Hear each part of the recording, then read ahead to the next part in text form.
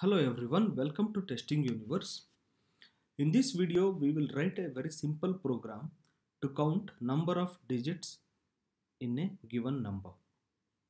So we will use division operator to write this program. Let's go to my Eclipse.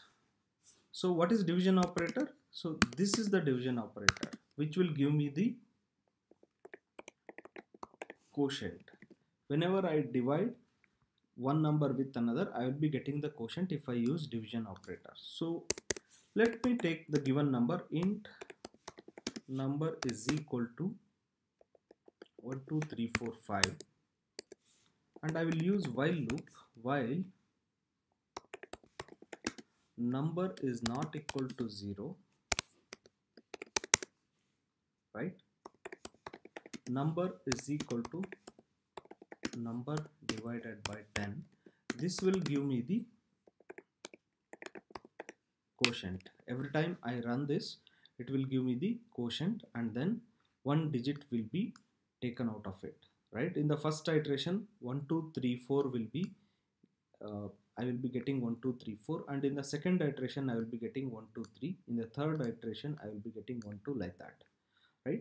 So now I have divided this, but I need to count how many digits are there. So every time I divide, one digit will go off. So I will take one variable count is equal to 0. I am going to initialize that to 0, and then every time I do this, count plus plus,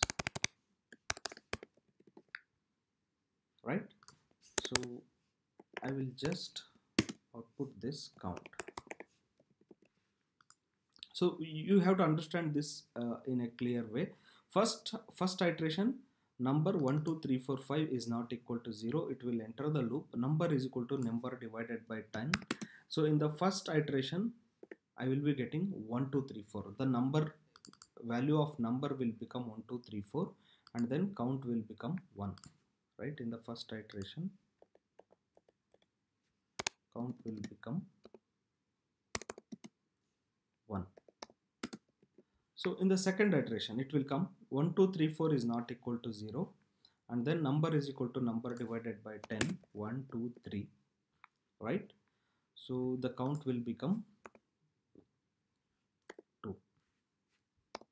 In the third iteration, what is the value of number? Number is 1 2 3. 1 2 3 is not equal to 0, so I will be getting 1 2, and the count will be 3. In the fourth iteration, 1 2 is not equal to 0, and I will be getting 1, and the count will be 4. In the fifth iteration, 1 is not equal to 0. Okay, 1 is not equal to 0.